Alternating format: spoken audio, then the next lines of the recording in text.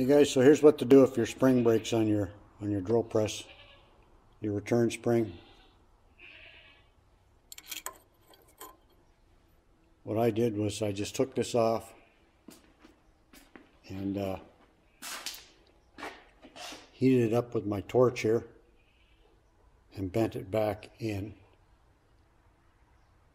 And now I'm going to try to temper that a little bit and hope that it works, because the spring was broken and I'm not sure where I can get another one for this drill press. So I'm going to try this out and we'll see if it works.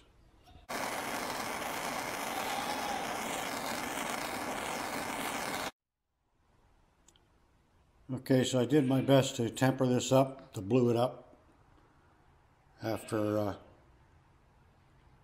when I first bent it, it was quite orange, so I just used the end of the flame for this to try to temper it. I don't know if it'll work or not. It's a nice, pretty nice blue color, so I'm going to put this back on.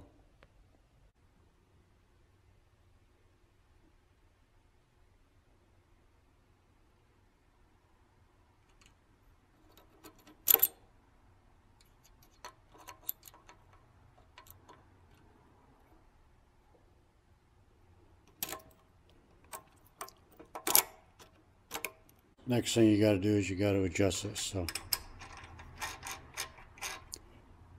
and we'll see if it breaks.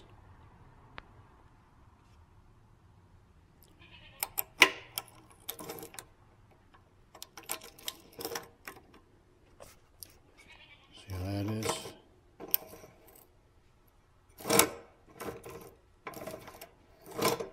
That looks pretty good, so we'll tighten that up and we'll see how long it lasts, but we might be able to go one more. I just don't want to break it. Maybe we'll try one more.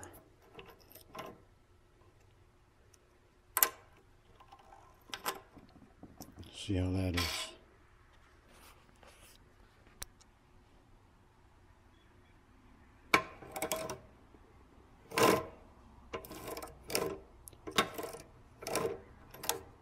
Not quite. Of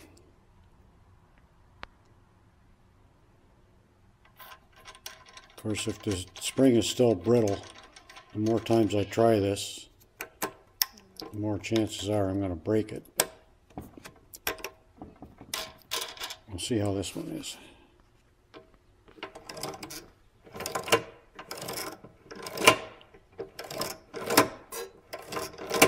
I'd say that's got it.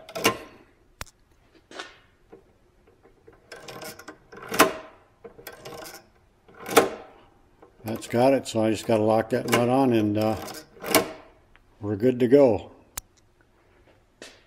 Drill press fix. That's how you do it. Catch you later.